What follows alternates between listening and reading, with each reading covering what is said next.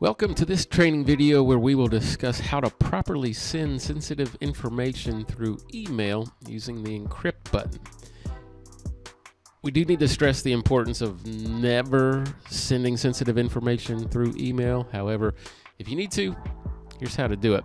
And for this demonstration, we're going to use the Microsoft Outlook email client, which is part of Microsoft 365. So we will click the shortcut in the taskbar to launch the application.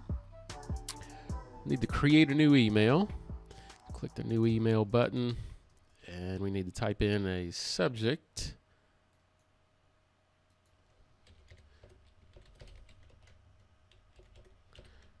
And type in our information.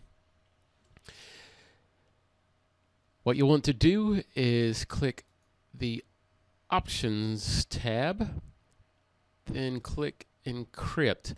Now there are different options for your email encryption. So click the drop down, and you may see this set permission on this item. Click this Connect to Rights Management Servers and get templates. After that connects and authenticates and grabs the templates, you will see the 4 options we have available.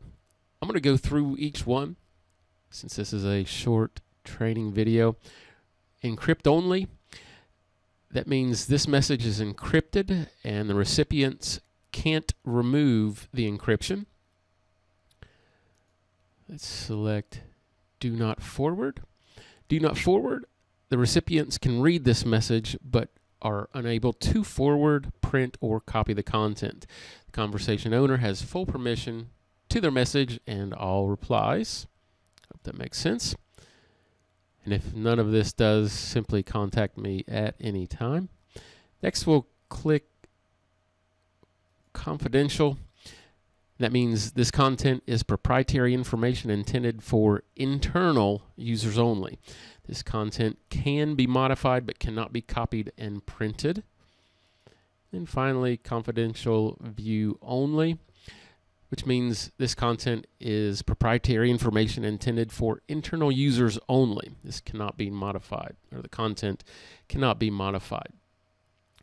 Now, whenever you put in the email address for the person who you're needing to send the information to and send that off to them, what they will receive is an email that will look similar to what you're seeing on the screen, maybe with different names.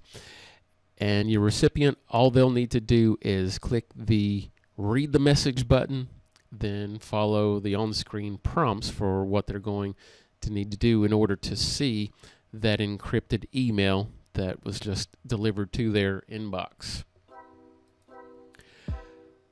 Well, thanks for watching this training video on how to send sensitive information through email using the Encrypt features within Microsoft Outlook. Have a great day.